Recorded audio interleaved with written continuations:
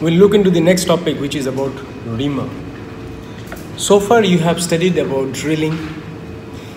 You know that while you are doing the drilling, in the process of drilling, there will be some metal chips that will be all around this inner diameter of the hole. That means it won't be finished, and we need to finish this hole to clear it of all the metal chips that are protruding.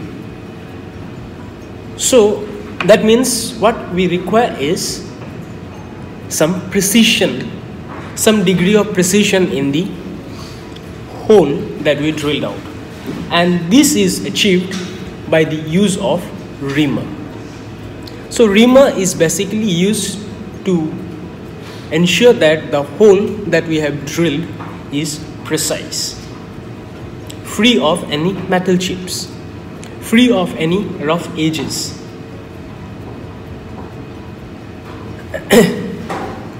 Like how we had while studying the drill, we have studied that the drill bits are made up of many different type of material. That implies that even the reamer would also be made of different type of materials. So what is the main purpose of reamer? It is used for finishing job, to finish the hole. It is a precision tool because it is used to make the hole precise.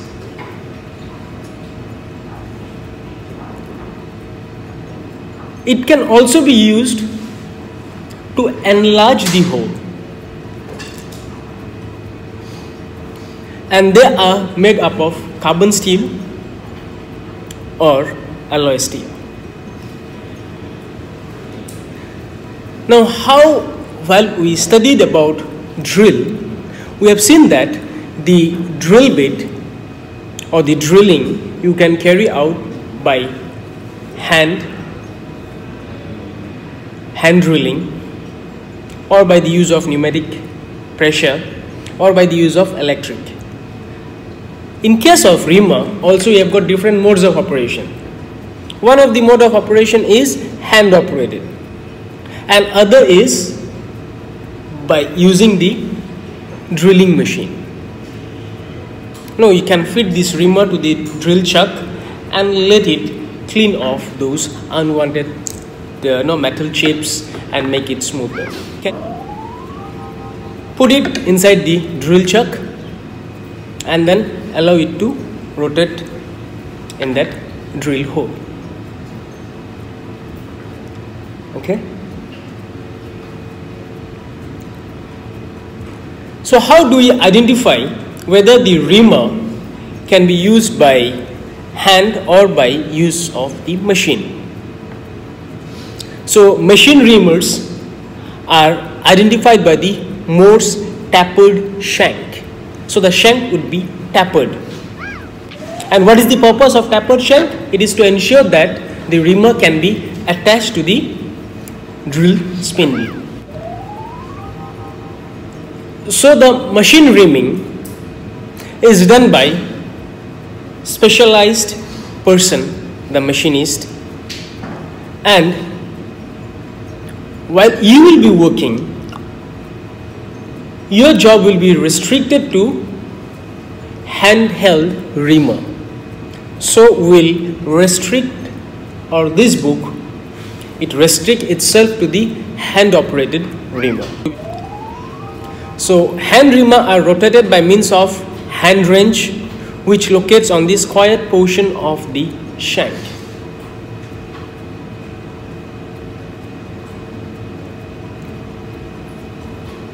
They must always be rotated only in the cutting direction.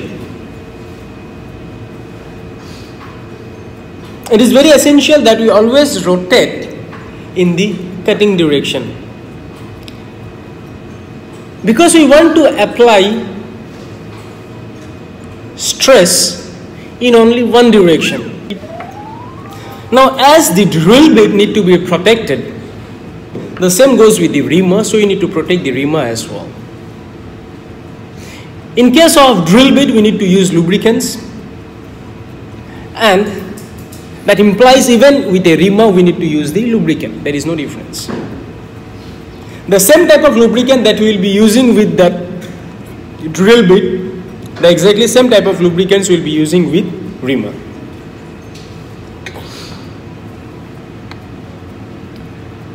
The common type of hand operated reamer are the hand parallel reamer, hand expanding reamer, and hand taper reamer.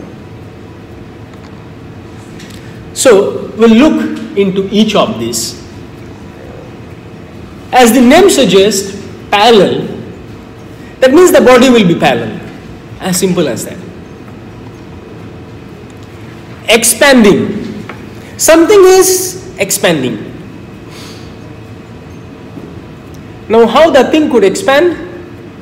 Probably could be having some sort of a spring action where the spring is forcing the thing to move out. Maybe if I require some sort of a mechanism where the whole diameter, the size of that can be adjustable, then probably we need to use this expanding type. And then the tapered, as the name suggests, it won't be parallel, it will be tapered. So we'll just go by the name: parallel, expanding, and tapered. In case of a drill bit, we have seen flutes, and same goes with reamer. In reamer also we'll have the flutes. We have seen while studying the drill bit that the flutes are spiral. Here also the flutes can be spiral, and in fact in reamer the flutes can even be parallel.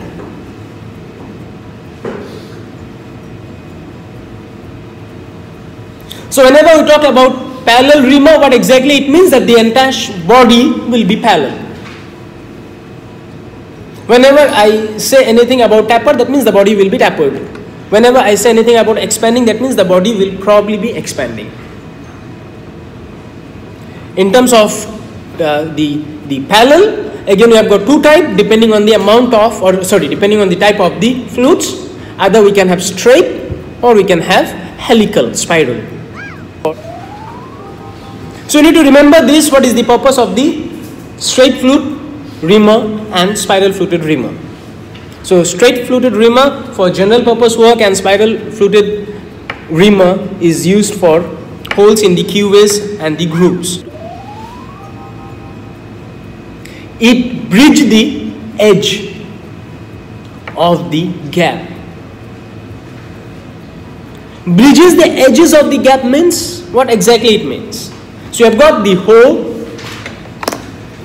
then if it is spiral, the engagement with the inside portion, inside wall of the hole will be more compared to the straight foot.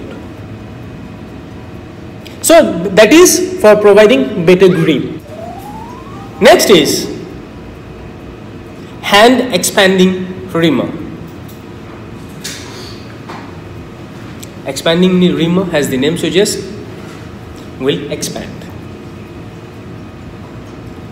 So that means in order to adjust to the size of the hole where we are going to use the reamer, we can adjust it as per that, and for that we are having this expanding type of reamer.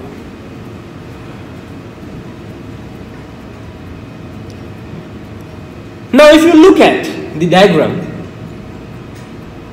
you can see here, these are the blades. Can you see the blades? One bead, the other portion is not visible, and if you try to look at the other portion, you will find that the gap between these two beads is tapered, and the blade is attached here. Okay? Are you getting me?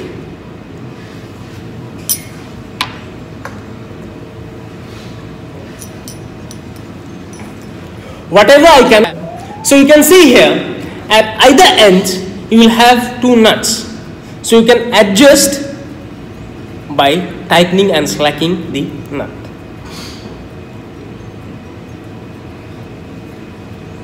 Okay.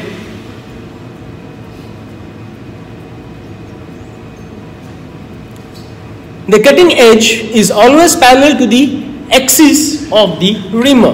So quite natural, this is the cutting blade edge, and so this is the cutting blade edge and this one is the axis, and quite natural both of them are parallel.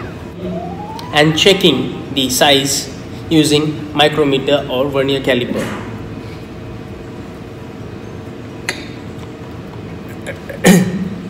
The size will be in metric as well as in imperial unit.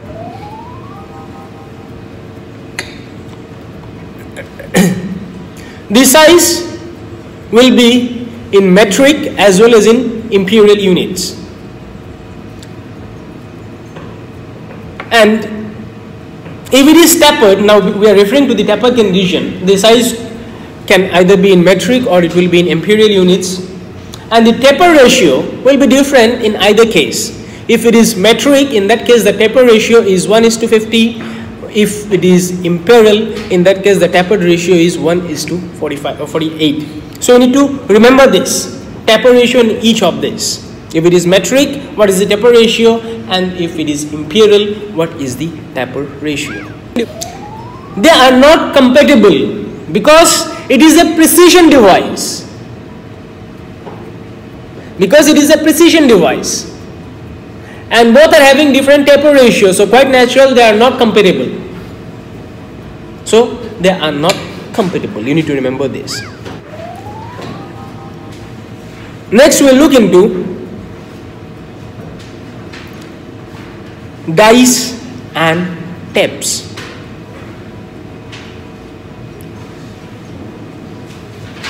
Now while we have seen that in case of a bolt or a screw, you will have the threads that are cut, isn't it?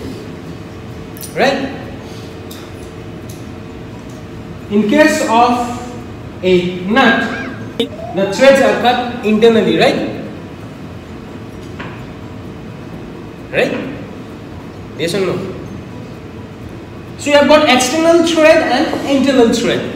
So what tool we use to get this threads cutting done? So that is being done by the use of tap and die. So quite natural, you can see it is used for cutting the internal threads. This is external thread in case of the bolt, and this one is internal thread. So if I need to cut internal threads, we need to use the tape.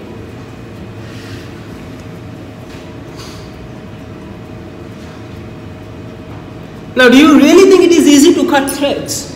If I need to cut threads internally in a hole, how much force you need to apply to get this thread cutting done? A lot of force, isn't it? If I need to cut a thread in a iron, do you think it is that easy? But sometimes you need to cut with your hand.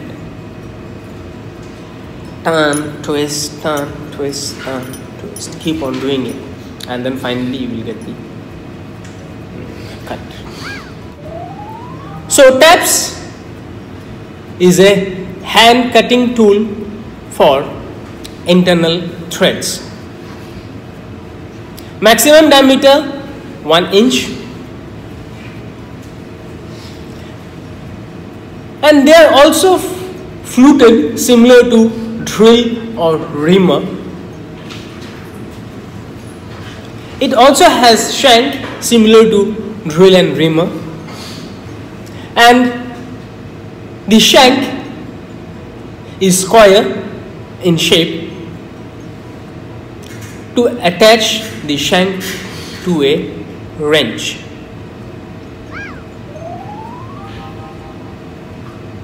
The wrench will be something like this.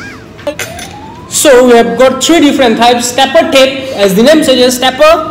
Then the second is second tape, and the third is plug tape.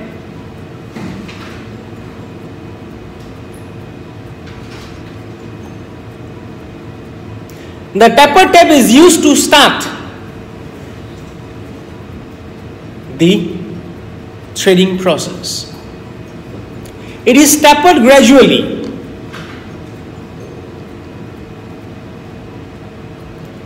This is taper.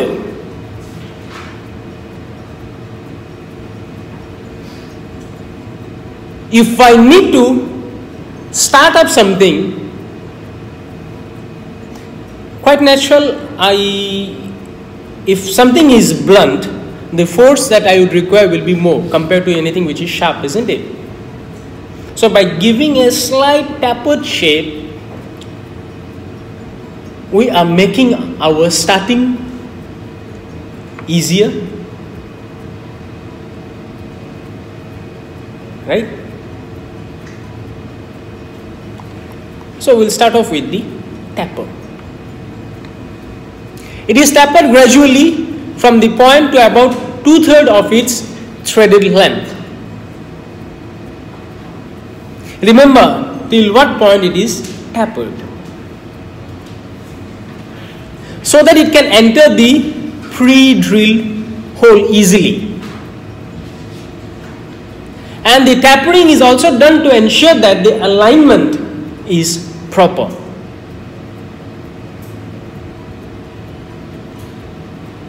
And the last 1/3 is fully full thread. So you can see here a taper tape having a gradual taper portion in 2/3 of its length, and then full thread in the remaining 1/3.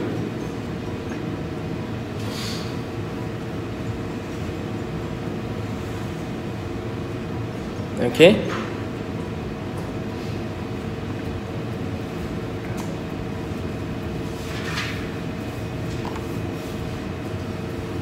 Next is the second or the intermediate tape. Whatever cut we did with the taper tape, if that need to be deepened, in that case we use the second tape or the intermediate tape. It is tapered in the initial 2 or 3 threads, and after that it is straight.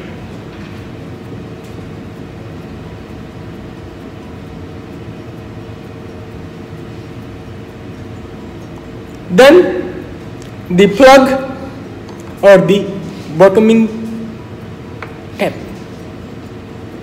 It is no taper, complete straight. The last bit of cutting and final cutting will be done by the plug tape.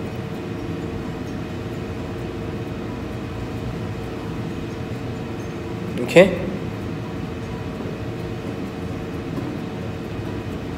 So it is used to cut holes through to the bottom of the blind holes.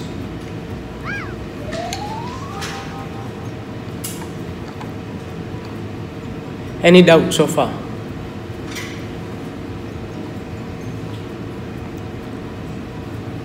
Before the thread can be cut, the hole definitely need to be finished, drilled, reaming, everything should be done. The hole must be of the correct size, and the drill that is selected must have the same diameter as the minor diameter of the thread needed to be cut. Very much important, remember this.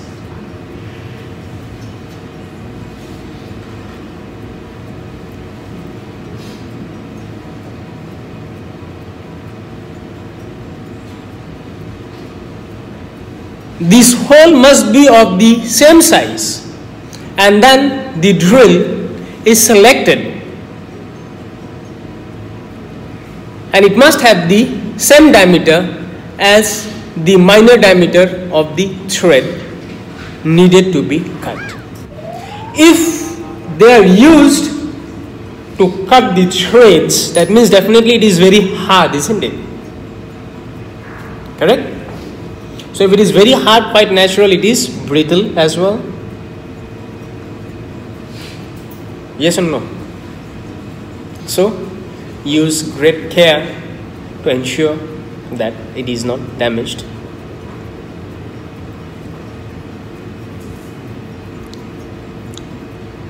So because it is hard and brittle, and there is a possibility that it might break, so it is quite possible that while you are cutting the thread, you have got the hole, and then you are trying to cut the thread with the tab inside, and then suddenly it breaks. Now what? And it got stuck. Possible, isn't it? Quite possible, very normal. So now what? So it requires something to extract it, isn't it? So we need to have one more tool to extract this thing.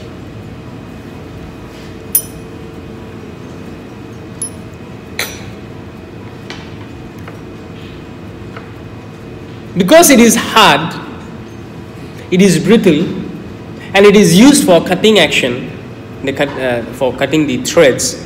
So it would get heated up because of friction, and you need to cool it down.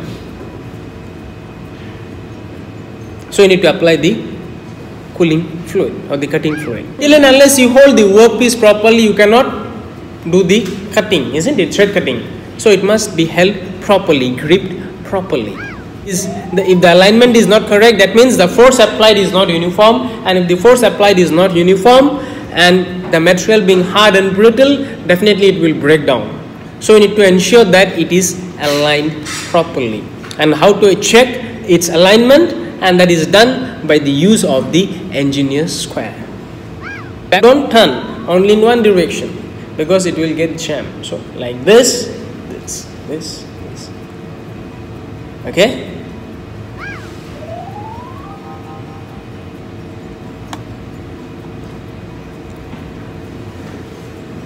To this end, the tab after each turn is rotated backward approximately half to 3/4 turn. The forward rotation is then continued with subsequent cutting breaks. After the preliminary cut, the process is repeated using the second tab, and if required, repeated again using the plug tab.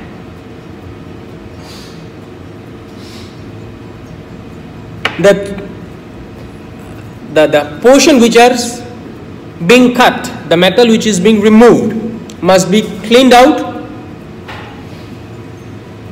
If burst or swerve. So what exactly burst or swerve means? If this is the hole, drill hole, if these edges are rough, so you can see some metal, isn't it? Right? This is the hole, you can see small metal because it is not perfectly smooth. So these are bursts.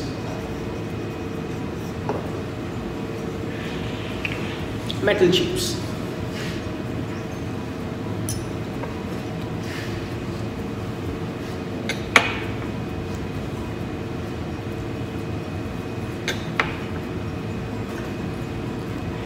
It must be cleared, the burr or the swerve. We need to clear it regularly. Why? To prevent the tab binding at the bottom of the hole. So to prevent tab binding, you need to clean it off, clear it off. So spark erosion is a removal procedure. Now what about the external threads? So to cut external threads, so far we have seen the internal threads. To cut the external threads, we will be using die. So this is the die, how it looks like. And this is the die stock. So the die can be attached to the die stock. Now you can see here, the die has got some split end, isn't it? The end is cut. and then you have got these screws. That means I have always got a possibility to squeeze it, right? And because I have got a possibility of squeezing it because of this split, that means the internal portion, the diameter, I can always increase or decrease it in size. Yes or no? So depending on the size of the shank where I need to cut the threads, depending on the diameter, I need to have a situation where the die can be adjustable. So the thread could be right hand or left hand. It is made using again hard and tempered steel. Again it has flute, and again you will be rotating it in the similar manner, turning and twisting,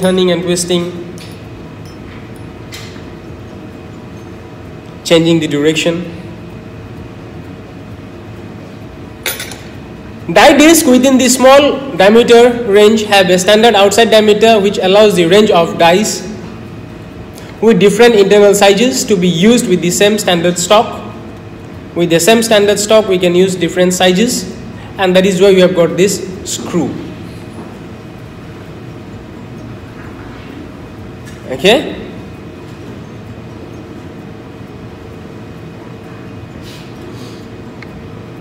The discs are split to allow for a degree of adjustment to the depth of the thread being cut. So you need to remember this, the purpose of this split.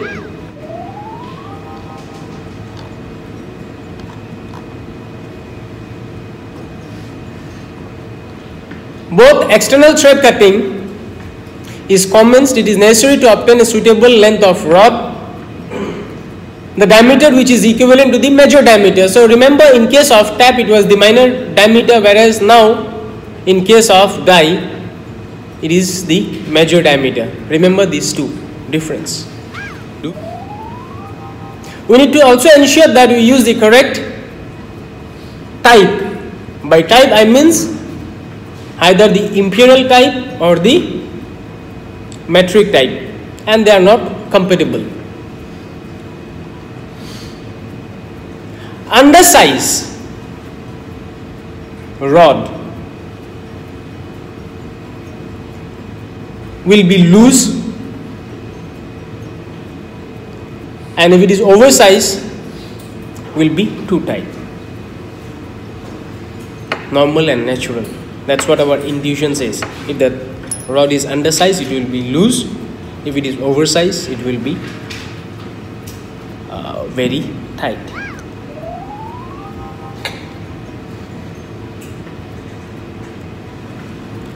The die should be placed in the stock with the tapered thread away from the shoulder of the split, aligned with the center adjusting screw. What exactly it means? The die should be placed in the stock. We have got the die, we have got the stock. So place the die into the stock. If it has got a tapered threads, away from the shoulder, and the split aligned with the center adjusting screw.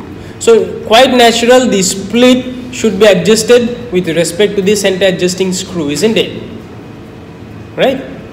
So the split must be adjusted with the center adjusting screw, and then this is the shoulder. This portion is the shoulder. This is the neck. A normal, our body, the extended portion is shoulder, isn't it? So even here also the extended portion is shoulder.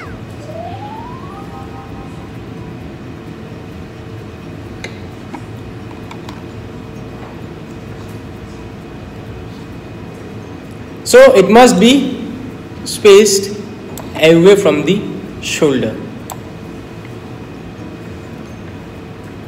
tapered thread away from the shoulder.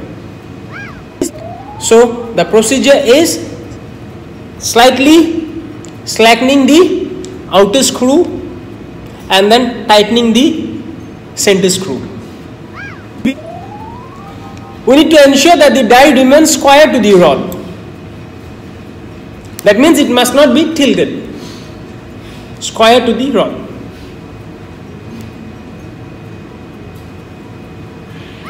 If it is too tight, in that case again we need to adjust the center screw and the outer screw.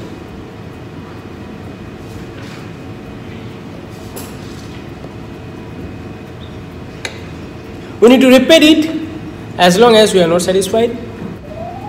As the internal tap thread is not adjustable, the internal thread should not be cut first. So remember, the internal threads are not adjustable, it is the external threads which are adjusted. This is very important point because we cannot adjust the internal threads, so cut the internal thread first. And taking the internal thread as reference, you cut the external thread, because to certain degree we can adjust the external threads.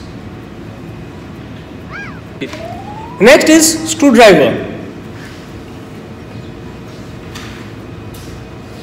So screwdriver, basically what are the two types of head you will find? Either the head will be like blade type, isn't it? Or will have some sort of a cross. So either it will be blade or it will be cross. Blade screwdriver, also known as CSD, common screwdriver, most commonly used. It is made using high carbon steel or alloy steel, and the handle, it could be plastic, it could be wood, it could be composite.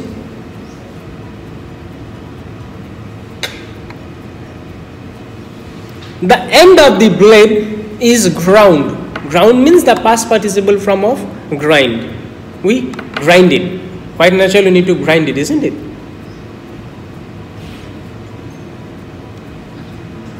If it is made of high carbon steel, we need to do the heating, heat treatment, and then followed by the tempering operation. So these are not important. What it is essential for you to know is how they are identified. They are identified by their length and the type.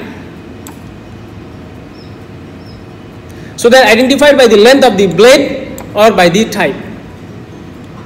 We have seen that we have got two different types, the plain and the cross point, and they are also identified in terms of the length of the blade. The length available from 1.5 inch to 12 inch, although sometimes some special screwdriver are available with length up to 20 inch. Correct engagement of the blade with the slot is very important. Neither it should be too small nor it should be too large.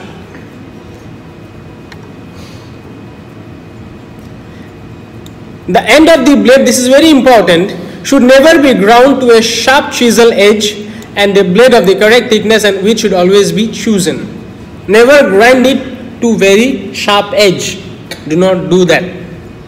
Okay?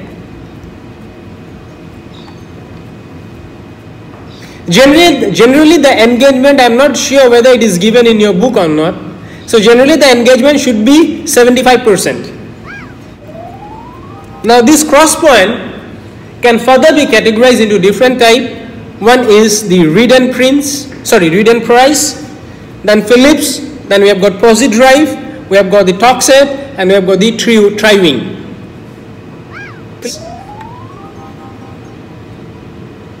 So as per the type of the head in this screw, we will be using that particular type of screwdriver. If it is meant to be used with Phillips screwdriver, we will be using the Phillips screwdriver. If the screw head is meant or designed to be used with reed and price, we will be using the reed and price. If it is designed for posit drive, we will be using the posit drive. So we need to use the correct type of screwdriver depending on the correct type of head in the screw.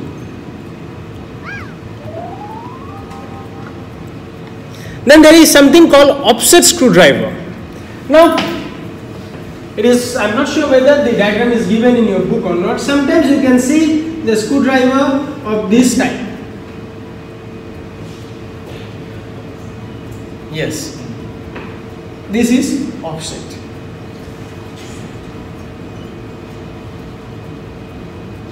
Maybe in certain places you do not have proper space to put in your screwdriver and then try to turn it. Maybe you got some space here, so from that space, because this place is, got something and you cannot install, and you have got a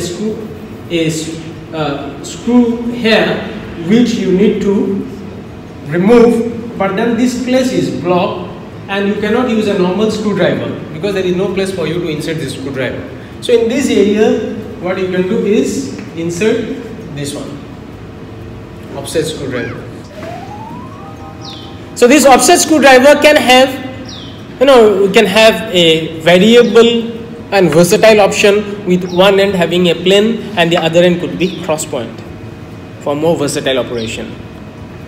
Reversible tip screwdriver, these are very common, made in China. You will find a lot of reversible tip screwdriver change. Yes. With hexagonal shank, they allow the shank of the screwdriver to be reversed. The handle is to provide a different tip with the blade at one end and cross point at the other end of the hexagonal shank. Interchangeable, as the name suggests, you can have different type of head, different shape, remove it, insert another one, remove, insert another one, so interchangeable.